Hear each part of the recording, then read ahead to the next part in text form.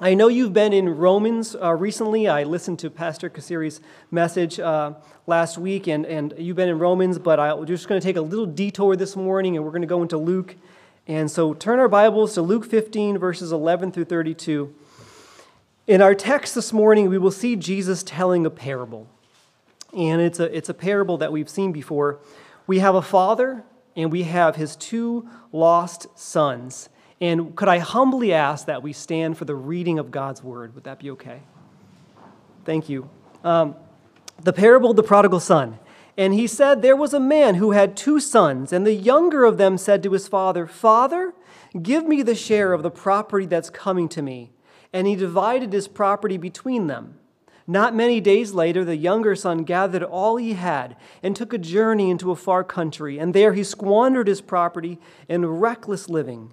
And when he had spent everything, a severe famine arose in that country, and he began to be in need. So he went and hired himself out to one of the citizens of that country, who sent him into the fields to feed pigs. And he was longing to be fed with the pods that the pigs ate, and no one gave him anything. But when he came to himself, he said, how many of my father's hired servants have more than enough bread, but I perish here with hunger?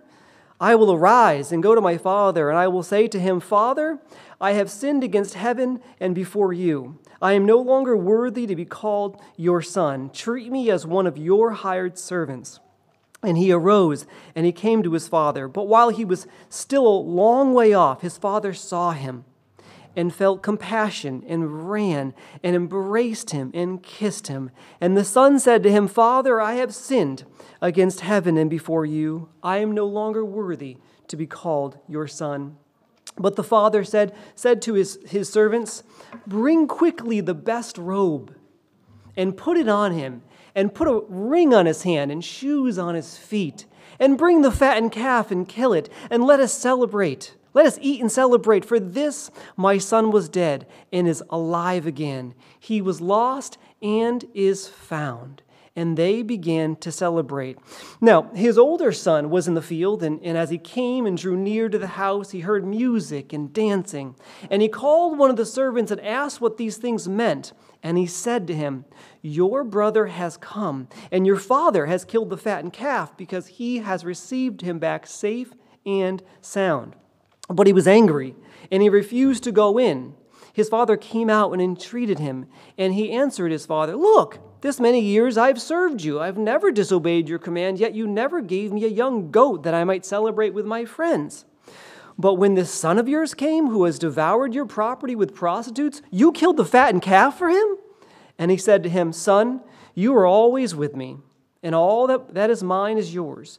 It was fitting to celebrate and be glad, for this your brother was dead and is alive again. He was lost and is found. Please be seated. Let's pray before we go to God's word this morning. Let's pray. Dear Heavenly Father, oh Lord, I thank you this morning for giving us another opportunity to come before you in worship and praise. I thank you, Lord. You are the only awesome and holy and perfect and sovereign God. I pray this morning that we would listen intently to your word. I pray that we would consider your ways and that we might delight in your decrees. You have spoken in various times and in various ways to your people in the past, but in these last days, you have spoken through your Son, the incarnate Word. Give us hearts that would not neglect your word this morning. I lift up the United States to you, Lord, our leaders, those who are tasked with making decisions in our country, that they would put down any impure motives and pursue the right path for our country. I pray for the local community here in Lakeville, and this church body here at Lakeville Christian, that you would continue to oversee all things here, that Lakeville Christian would be a shining light to their community here. There are people just outside these doors here today that desperately need the gospel. Please give the leaders here in the congregation the courage to be the kind of Christians you've called them to be. Please be with the pastor, Pastor Dan. Guide him as he travels. Please continue to give him the strength needed to continue to do the work that you've called him to do. Dear Lord, oh dear Lord, open our eyes. Open our eyes that we might see the wonderful things that you have laid before us. It's a miracle only you can perform. And I pray that you would be glorified now through your word. In dear Jesus' name I pray. Amen. Derek Redmond was an Olympic runner who told us a story about a day that changed his life. In 1992, Derek was at the peak of his athletic abilities, and you may have heard this story. And on the day he took his spot on the starting line position during the Barcelona semifinals, his father Jim was there to watch his Olympic son compete. And this is how Derek tells his story. He said, when he took the place at the starting blocks, he felt good. He was confident, and when the gun went off, he got off to a really good start. He got into his stride, running around the first turn, feeling comfortable. Then he heard a popping sound, and he kept running for another 2 or 3 strides, and then he felt the pain. He thought he'd been shot. The pain was excruciating, and he grabbed the back of his legs, falling to the pavement. He had snapped his hamstring. He looked around to see where the rest of the runners were, and he remembered thinking, if I can just get up, I can catch him. If I can just get up, I can qualify. But the pain was intense, and there he was, lying on the track in pain. You see, 4 years earlier, in 1988, Derek was there at the Olympics. And Derek didn't even make it to the starting line because of an Achilles injury. And he had the letters next to his name, DNS. And that in the Olympics stands for Did Not Start. And here, in 1992, here he is again, lying on the ground in pain. We're going to go back to that story at the end. It's likely that many of us here have heard the story of the prodigal son, or at least you've heard the term prodigal. But as we go over it today, I hope you will hear it in a new light, that something will come to light that you haven't heard before. Parables are stories. They're stories that are intended to teach a lesson or to make a point. And they often use familiar situations, some familiar persons, events, or circumstances to illustrate a spiritual truth. So a parable told today would likely speak about something recent, something in 2022. Hopefully nothing to do with COVID. Jesus' teaching was filled. His teaching was filled with these stories to express spiritual truths. Over 1/3 of his instruction was done by way of story. The parable here in Luke 15:11 is preceded by 2 other parables that we didn't read. And we're not going to go over these parables, but I'll tell you a little bit about these parables, and you may be familiar with those prior parables already. In Luke 15, we see a couple of things. Jesus' audience. We have Pharisees, we have tax collectors, we have scribes. They were all present. The religious leaders of the day were present there. And the Pharisees were complaining that Jesus was associating with sinners. So what does he do? He tells them some parables, right? And in Luke 15, 1-7, we have the parable of the lost sheep. You guys may know the story. And the story is, man has 100 sheep. One goes missing. What does he do?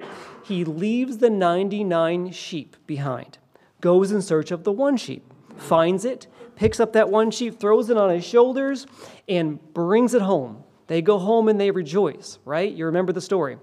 Now, Jesus boldly tells his audience these words in verse 7.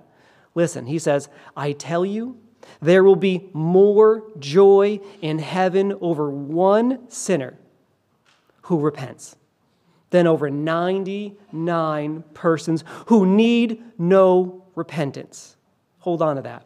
Next parable, we have a lost coin. Same crowd, same audience, Pharisees, sinners, tax collectors.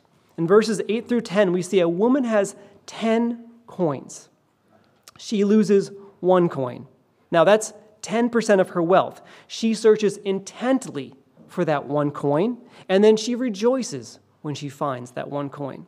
And Jesus uses this lost coin, and he says, just so, I tell you, there is joy before the angels of God over one sinner who repents.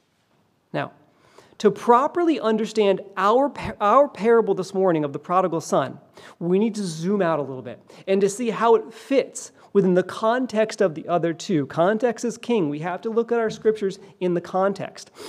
And that's why I mentioned the prior parables. Now, our parable this morning, we're not talking about sheep. In our parable this morning, we're not talking about sheep. We're not talking about coins either. In our parable this morning, we're talking about a son and his loving father. That's what we're talking about.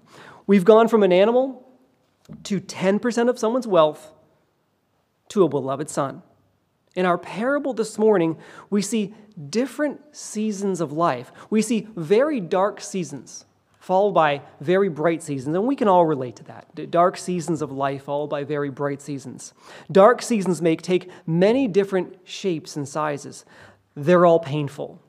Here in our text, I'm going to spill the beans nice and early. You guys are going to have to figure this out. Our Heavenly Father, right, has always been recognized as the earthly father of this parable. We see Christ as a father.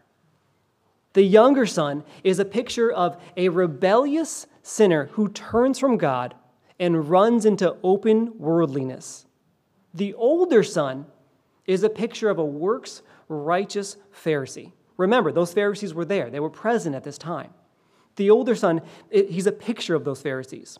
Now, this self-righteous sinner who is outwardly many things, right? The older son, he's perhaps even outwardly righteous in the church, but inwardly, we see someone without faith. Both sons are lost. Both sons must return. One does return, but the other, we're not sure about.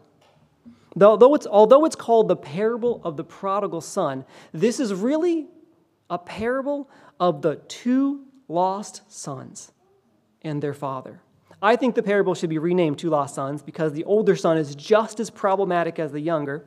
But since struggling seminary students are not given the job of renaming large sections of the Bible, it's going to have to stay, all right? So first the father. The father has an estate. He has hired workers. He's got enough assets. Remember, he was able to give a significant amount away. Clothes, the rings, the calf. The father in this parable is the fulcrum. He's the axis. He's the center. And so you should note that these two sons are going to rise and fall in relation to their proximity to this fulcrum. We should note that the problem with this younger son, it doesn't start after he's gone away to squander the money. The problem with this younger son starts right here in the father's presence. This younger son has everything. He's got everything he could need. He has everything he could ever want right here. He's got food. He's got protection. He's got servants. He's got clothing. He's got a nice bed. Why would he leave? Why would he leave? And why would he go somewhere where there's none of that? Why would he go to the far country? Why would he go there? Why do any of us go to the far country? The far country, it may look different in all of our lives. It can be any decision that pushes us, that pushes God away from the center of our lives. I'll tell you why.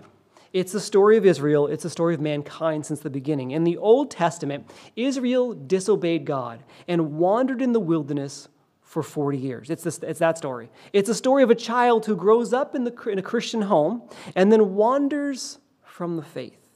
It's a story of a husband who has it all and walks away from the home to pursue his selfish desires. It's the story of an addict who has made great progress with their struggle and then goes back to feed the addiction.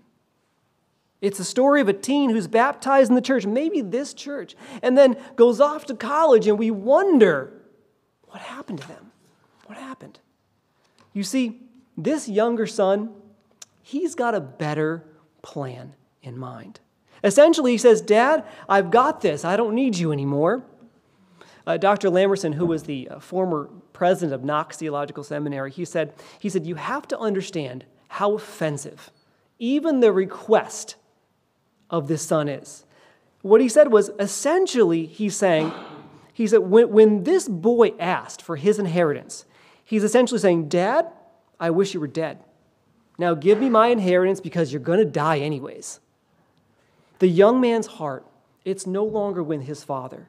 Either he doesn't realize or he doesn't care how fortunate he is to have a loving father who is willing to care enough to look over his shoulder at this young man. This young man makes an intentional, willful decision to get out from underneath his loving father's eye of protection. And in verse 12, we learn that the loving father doesn't argue with this son. We don't see an objection from the father. In fact, that doesn't appear to be the point of the section at all. No, the younger son, he doesn't deserve anything. He doesn't deserve it. But the loving father, he gives it anyway. One commentator notes that our loving father does often give without objection, even to the sinner life, health, faculties of mind, body, earthly wealth, 1,000 advantages. And he gives so much that we just take for granted. And then you get up in the morning, you hear the birds chirping and the sun rays breaking through the clouds, and the friends, the family, the roof over your head. And this son has all of his needs met. But he will go his own way, right? He knows better, right? He thinks that apart from his father, he will be better served. And that's a huge mistake. And yet so many make that same mistake. And yet it's important that we understand that so many people are just ruined by pride, a foolish ambition to be independent from God. God said to Adam and Eve in the garden, don't touch that tree. And they just knew better, didn't they? And they ate and they separated themselves from God. Maybe that's someone here. Maybe that's someone here that thinks they know better. That thinks, have you tried to venture to the far country? We have to ask, how's that working out? Well, we get to see a firsthand example how that works out. And I want you to see this a better way. Verse 13 in your text, if you have your Bibles, not many days later, the younger son gathered all he had and took a journey into a far country. And there he squandered his property in reckless living. And when he had spent everything, a severe famine arose in that country, and he began to be in need. This young man just drained the whole account, sucked it dry on foolishness and sin. Having spent everything is both a really, really bad thing and a really good thing here. And we should look at both of those. It's a really bad from his perspective. Because he no longer has any money to continue the pursuit of the treasures that this world has to offer. And there he is, no money, no food, no idea where his next meal comes from, and famine came. You see, famine in the time of Jesus, right, was not like it is today. There were no stimulus checks back then. It didn't exist. Famines kill people, they starved, and they died. That's what happened. So what does this younger son do? Verse 15. He goes to work for a pig farmer. Now, you may say, well, what's wrong with feeding pigs, right? You need to understand that feeding pigs would not be a desirous job for a young Jewish boy. It would be wrong in a variety of levels. Number one, it's wrong spiritually, because as a Jew, you may know this, he's not supposed to be around pigs, never mind caring for them. Number two, it's wrong physically because he's likely eating pig food, right? And number three, it's wrong mentally, and I think this is a really bad one. It's wrong mentally because he would think now about how at one point he had everything. And here he is, he has nothing. And I said the fact that he spent everything is good as well. It's good because he has no more money to sustain his pursuit of the treasures, the fleeting treasures this world has to offer. How many of us have gotten stuck in the trap of driving after the treasures this world has to offer much of this country has. At the start of 2022, 64% of Americans living paycheck to paycheck. Richest country in the world, living paycheck to paycheck. Well, this young man has spent his whole paycheck. He's in a place now where he has to depend on someone other than himself to provide for his needs. Now, he will have to experience what it feels like when you no longer have someone in your corner looking out after you. One commentator writes, this young man began to be in need, not only because he had lost his inheritance, no, but because he now had no inner soul treasure to fall back on. He had no comfort for the soul in affliction. He had no comfort for his soul at this time. He had lost everything, and what he really needed was Christ. That's what he really needed. He lost everything, and what he was lacking was Christ. You see, your portion of the estate will not sustain you. You can keep saving, you can keep spending, but your soul will feel a void within it that cannot be satisfied until Christ is reigning in it. It may seem like a broken record to hear a preacher that you need to let go of the world and hold fast to Christ. But we, and I put myself in that category, we can never hear it enough. Nothing will produce the same kind of real joy and peace that Christ will. But yet we let the trash of this world consume our minds, right? The trash of this world take center stage in our hearts. We let the world tell us that it matters. This life offers so many shiny things to fool you into thinking that they matter. I hope I get that pay raise so I can get that new car. Once I get this marriage intact, I'll be all set. I hope I can make enough to get that truck I wanted. We focus on this life, which is like 70 or 80. I mean, my grandmother's 100, but just 100 years tops, right? And we lose sight. We lose sight of something. The billions and trillions of years that come after this life. And if you think that anything other than Jesus can give you the purpose and fulfillment that your heart desperately desires, then you've missed it. You've missed it. It's easy for us to sit here and say, well, this kid should have saved some of it, right? He should have invested some of it. He should have put some of it in the mutual funds, right? But the point is the fact that he takes off to the far country. He takes off, rejecting this relationship between himself and his Father, at which point he pursues the pointless life. Now, this young man is not alone.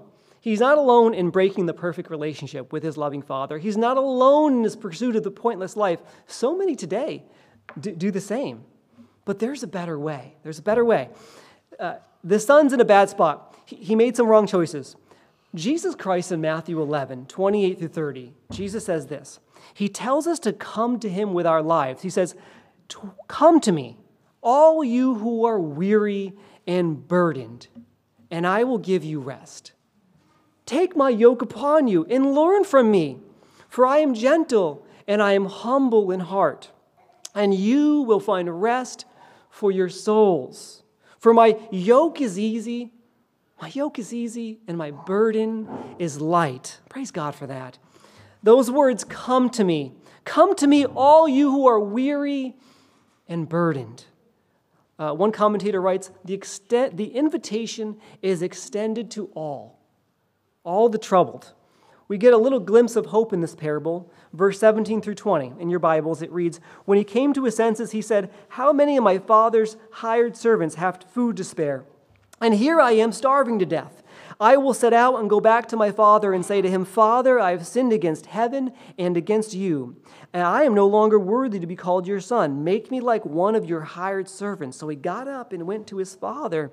Those words there, when he came to his senses there in your text, those are important. Some translations say came to himself, came to his senses. The son stands in the middle of this mess of a life that he created, that he put himself into, and he thinks back. He thinks back now to a relationship that was not out of balance. He thinks back to his loving Father. This came to himself expression, it's a Hebrew Aramaic expression for repented. It is as if to say this, loving Father, I have sinned against you. I have put a wedge in our relationship. I have come to my senses. I am convicted. I need your forgiveness.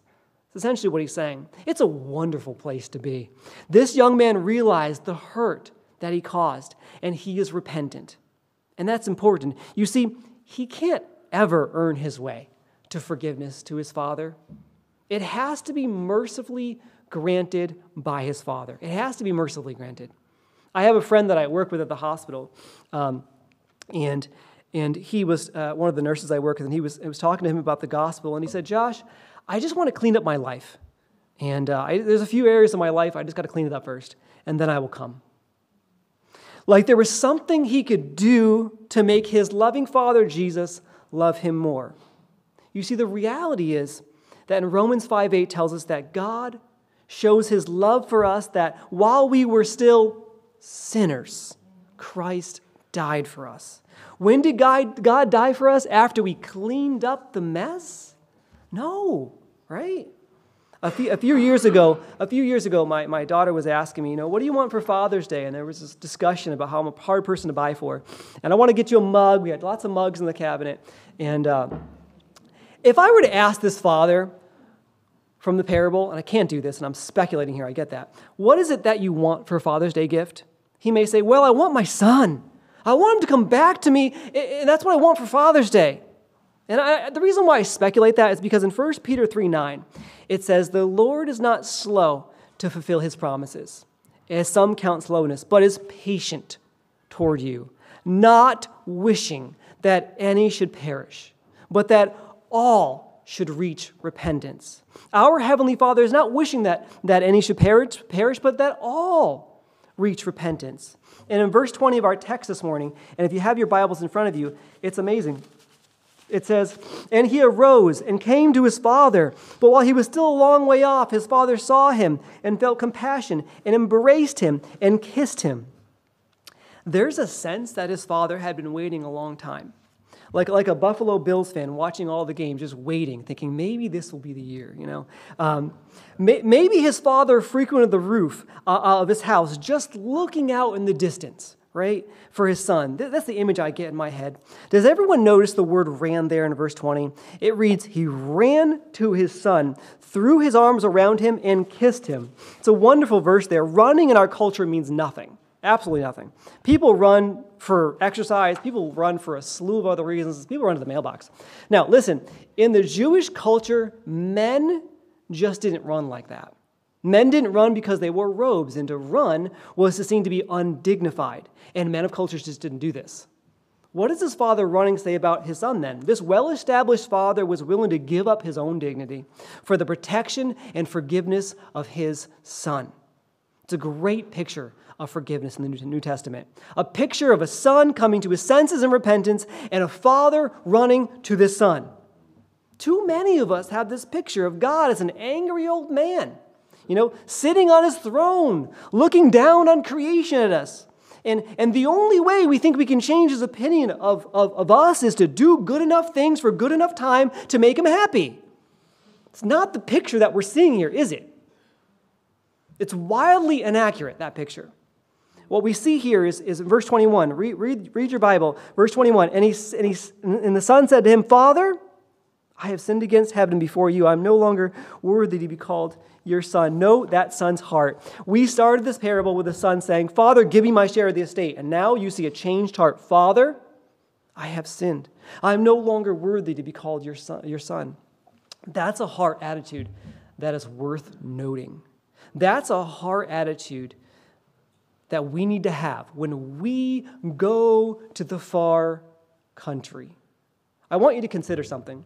Many if not most of us, assume something about this son. What we assume about this son is he's not going back to the far country. Guarantee you haven't heard this one. Like this was a one-time deal, right? But if I were at this party, I would ask to have a word with him. I would imagine the music would be playing and there would be the best glass of wine would be in his hand. And I would say, young man, your father really loves you, doesn't he? And he would look at his robe and he would look at his ring on his hand and his shoes and he would hear the sound of the music and he would remember the taste of the wine. And he may say, I never realized how much my father loved me.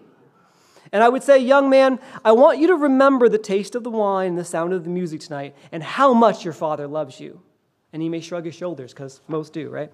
And I would say, young man, you haven't farmed in a while.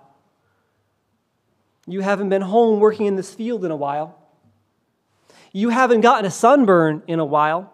Tomorrow, when your hands are chafed from the tools and the sun is hot on your back, you're going to think about that far country again. And he would say, no, I'm not. And I would say, oh, yes, you will. Yes, you will. And if you've been a Christian here long enough, you know what I'm talking about. He would say, yes, I would say, yes, you will. You will think of the women, and you will think of the booze. And there was one time you will likely return to that country. You won't stay as long. And he would say, no, I'm not. No, I won't. And I said, listen, I'm going to say, listen, when you think about returning to that country, I want you to remember this night, how much your father loves you. I want you to remember the taste of the wine and the sound of the music. And here in this house is where your father loves you. Don't forget those words. For many of us Christians, the Father is the far country. The far country is not that far away, is it? And it's in the next room. It's a text message away. It's a click away. And I want you to remember the taste of the wine and the sound of the music, and I want you to remember that your Father loves you. You need to hear that. Too often, you and I in this room forget how much our Father loves us. We think He's an angry old man, and we have to earn our way. I want you to stop, and I want you to just note one thing here. Many of us like to associate with this parable. We say, yep, that's me. I'm the prodigal, and let me tell you my story and what happened to me, and this is my story. But in many ways, we're more often like the older son. And as you read through this text, you will see that he's just as lost as the younger son, even though he didn't squander the inheritance. He's just as lost. Now, I want you to see the response of the older son. Look at your Bibles. It's just ugly. Verses 25 to 28. Now, his older son was in the field, and he came and he drew near to the house. He heard music and dancing, and he called one of the servants and he asked what these things meant. And he said to him, your brother has come and your father has killed the fattened calf because he has received him back safe and sound. But he was angry and refused to go in. His father came out and entreated him. But he answered his father, look, this many years I have served you. I've never disobeyed your command. Yet you never gave me a young goat that I might celebrate with my friends. But when this son of yours came, who have devoured your property with prostitutes, you killed the fattened calf for him? Well, now why would he be upset, right? Why would he be upset? Well, the older son hadn't gone and squandered this inheritance, did he? He never did, right? He stayed behind, didn't he? He took orders from the father, didn't he? He stayed and kept the property intact. He hadn't defiled himself with prostitutes. It is as if he is saying this, Dad, listen, I followed all the rules.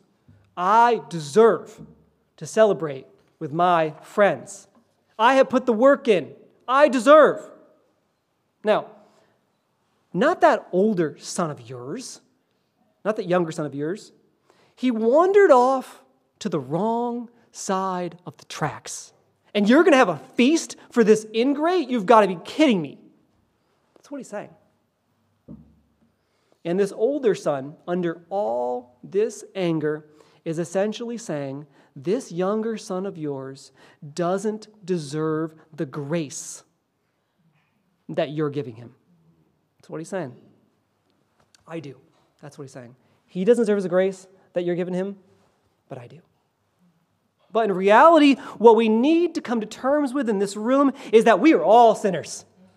No one is deserving of the grace of God. Not one of us in this room is deserving. The older brother thought that all of his righteous deeds would earn him a ticket into the kingdom. But it's only the grace of God. When I was taking Hebrew, my professor, he had this funny Latin term that he would use. It was called sola bootstrappa. And you came to understand that this term meant there is no other way to learn this material. You got to pull yourself out by your bootstraps, and you have to learn it. Sola bootstrappa.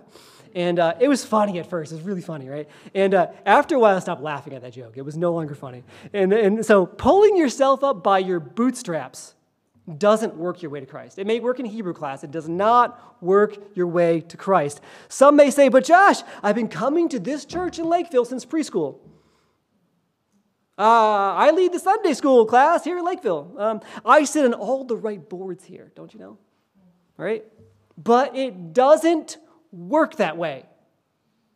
Ephesians 2:8-9 tells us, for it is by grace. It's by grace you've been saved through faith. And this is not your own doing. It's the gift of God, not a result of works, so that no one may boast. Romans 12:1. Paul, he was a Pharisee. Paul said, no. Paul said, I appeal to you, brothers, by the mercies of God, to present your bodies as a living sacrifice, holy, acceptable to God, which is your spiritual worship. Present your bodies as a living sacrifice, holy, acceptable. How, Paul? How do I do that? By the mercies of God. Oh, God, have mercy on us when we act like that older brother. When we look at someone else's life and we scour. When you see someone else get the job that you were supposed to get, right? And you didn't get the job, you think you deserved it.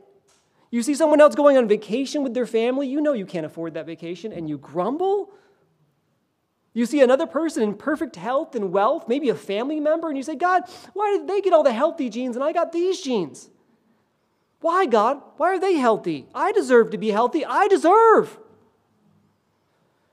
And what we say when we grumble like this is, all you have done for me is not good enough. I want more. I deserve more. You see, the fattened calf was to celebrate. It was to celebrate the return of the lost son. The fattened calf was not killed to celebrate a life of sin. No. But listen, there was an empty seat at the feast that day. An empty seat. It was a seat that could have been filled by the older brother. The older brother could have had his plate of food as well. The food was there for him. It was getting cold. But he wouldn't take the food. He wouldn't have it. But what greater thing is this than Christ shed blood for us? Christian, Christ is taking your place.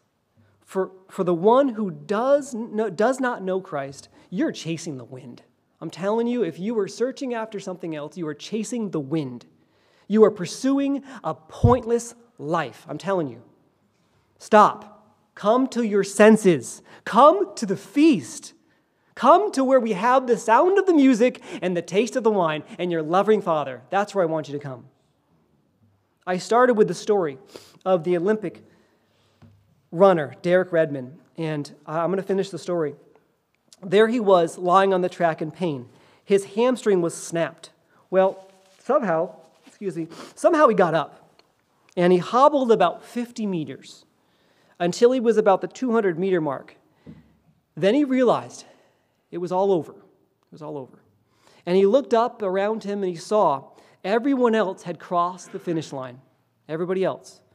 But he didn't like to give up on anything, and he decided he was going to finish that race, if it was the last race he ever did.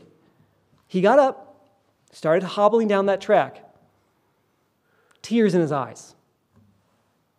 All the doctors and the officials were coming onto the track, and they were trying to get him to stop running. He was having none of it. Then, with about 100 meters to go, he became aware of somebody else on the track. Jim Redmond, his loving father, his dad, was watching from the stands. Jim was making his way over to his son on the track. Jim ran onto the track. Derek at first didn't realize it was his dad. His dad said, "Derek, it's me. You don't need to do this." Derek said, "Dad, I want to finish this race. Get me back into the semifinal." And Jim said, "Okay, well, we started this thing together. Now we will finish this thing together." Jim managed to get Derek to stop running and just to walk. And he kept repeating, "You're a champion. You don't have nothing to prove." They hobbled over the finish line, arms in each other. Just Derek and his dad, his loving father, the man he was close to, who supported his athletics career since he was 7 years old. Standing ovation that day. 65,000 people got up. Derek's dream was over. But the part of that story that struck me was that 4 years earlier, Derek didn't even get to the starting line because of the Achilles injury. He had those letters, DNS. In the Olympics, if you don't finish, they put other letters next to your name. It's DNF. Did not finish. And Derek said, "I will not have those letters. Did not finish next to my name. Loving Father, I need you to put your arms around me to get me through that finish line." Like our younger son in the parable, I want to end by circling back to the verses that I skipped, which were 22 through 24. But the father said to his servants, "Bring quickly the best robe, put it on him, put a ring on his hands, shoes on his feet, and bring the fattened calf and kill it, and let us celebrate. For this my son was dead and is alive again. He was lost and is found," and they began to celebrate. A sinner has repented and cast his life on Christ, which is a reason to celebrate. Oh, what a joyful time it is when men and women throw off the empty pleasures of this world and put on Christ. Calvin used to talk about that all the time, putting on Christ. Some of you have been praying for so long for others to come to know this joy. Maybe you've been praying for 10 years for someone that you know to come to Christ. Maybe they've been praying for you and you happen to be sitting here today. I invite you then to know Jesus. Know Jesus. Know this loving Father as your personal Savior. Don't let another day go by, for tomorrow is not guaranteed. The prodigal son in this parable paid nothing for his ability to return to his father. He repented of his sins, he got up, and he went back to his father. And his father did not give him the cold shoulder. He ran to his son, he celebrated. I encourage you, come to your senses, as this young man did, and run to him. Let's pray. There was a prayer book called Valley of Vision, and the prayer this morning is from that book, Valley of Vision. It's titled, "Oh My Savior." Let's pray. Dear Heavenly Father, help us. We are slow to learn. We are so prone to forget. So weak to climb, we are in the foothills when we often should be in the heights. We are pained by our graceless heart, our prayerless days, our poverty of love. We are pained by our sloth in this heavenly race, our sullied conscience, our wasted hours, our unspent opportunities. We are blind while light shines around us. Take, please, Lord, the scales from our eyes. Grind to dust the evil heart of unbelief. Make it our chiefest joy to study Thee, to meditate on Thee, to gaze on Thee. Sit, Lord, make us sit, Lord, like Mary at Thy feet. Let us lean like John on Thy breast, appeal like Peter to Thy love. Let us count like Paul all things dung. Give us increase in progress and grace so that there may be more decision in our character. Give us a vigor in our purposes, more elevation in our life, more fervor in our devotion, more constancy in our zeal. As we have position in this world, keep us from making the world our position. May we never seek the creature. May we never seek in the creature what may be found only in the Creator. And dear God, if there's someone here today that doesn't know who Jesus Christ is and why He came, that they may be broken and hurting in very dark seasons of life, Lord. Lord, I pray you'd be with them. Maybe someone is pondering going back to the far country in this room. I pray that they would see that Jesus shed his blood for them. That they would see this world as fleeting and hopeless and turn in faith and place their trust in your Son, Christ. That they would be like the prodigal son and they would return to you. Lord, forgive us the times. Forgive us for the times we have, like the older brother, scorned this life that you have given us. When we have wished for a life that's other than the one that you have predestined for us. When we have thought we deserve anything, and when we have thought we can earn our way to you, we deserve nothing. We are the sinners on the wrong side of the tracks. But you, Lord, are gracious. You, Lord, are merciful. You made payment for our sin. In your Son is all we need, and in your Son is all we need for life and life abundant. In dear Jesus' name I pray. Amen.